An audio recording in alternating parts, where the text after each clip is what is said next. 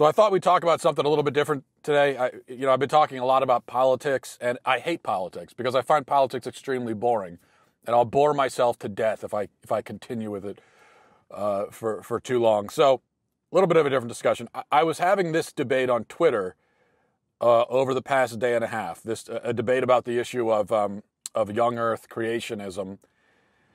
And of course, Twitter is the perfect forum for theological and scientific debate. Actually, it's a terrible forum for that sort of discussion or any kind of discussion. So I thought maybe we'd move the discussion into a slightly more fruitful venue. Although I have been told that I'm alienating and may in fact lose half my audience with my opinion on this topic.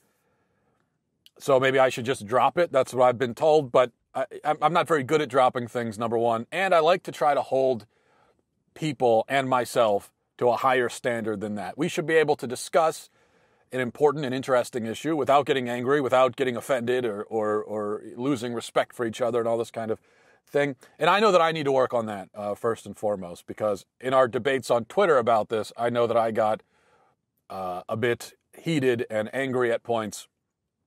And I regret that. I regret it because it detracts from the topic, which is an interesting and important one.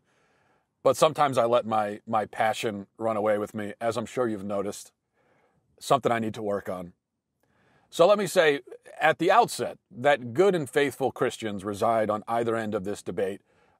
There's no reason for it to be a source of division within Christians, within the church, within Christianity.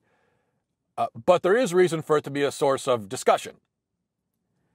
And though I don't question the sincerity or the faithfulness of six-day creationist folks, I do think that their view, when it is preached and argued for, can inadvertently do some harm. Not inadvertently. It's not like they're trying to hurt anybody, of course, but I do think it can put obstacles in the way, especially for non-believers.